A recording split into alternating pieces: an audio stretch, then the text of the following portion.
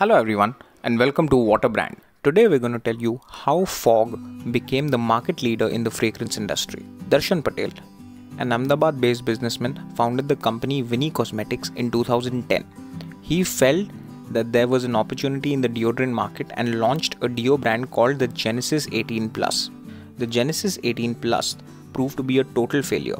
Hence, Patel decided to conduct a consumer research exercise to know what went wrong.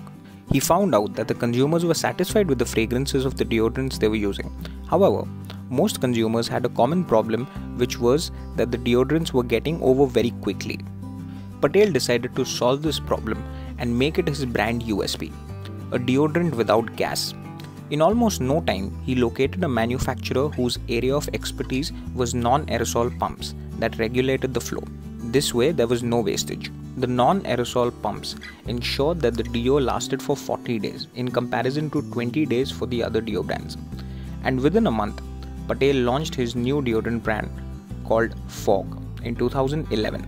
At a time when most deodorants positioned the product as the one that women find attractive, Patel ran an ad campaign around Fogg's no gas, only perfume and value for money proposition.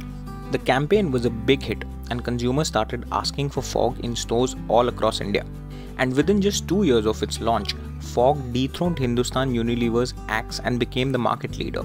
Even today, Fogg is the market leader and continues to come up with its amazing marketing campaigns. It is significantly ahead of its competitors and not planning to give up anytime soon. So this was the story of Darshan Patel and Fogg. Let us know your thoughts in the comment section below. Thank you for watching.